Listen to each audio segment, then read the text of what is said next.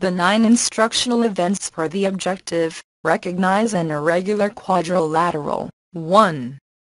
Gain attention. Show a variety of computer-generated quadrilaterals. 2. Identify objective. Pose question: what is an irregular quadrilateral? 3. Recall prior learning. Review definitions of quadrilaterals. 4. Present stimulus. Give definition of an irregular quadrilateral. 5. Guide learning. Show example of how to create irregular quadrilaterals. 6. Elicit performance. Ask students to create 4 different examples. 7. Provide feedback. Check all examples as correct/incorrect. 8.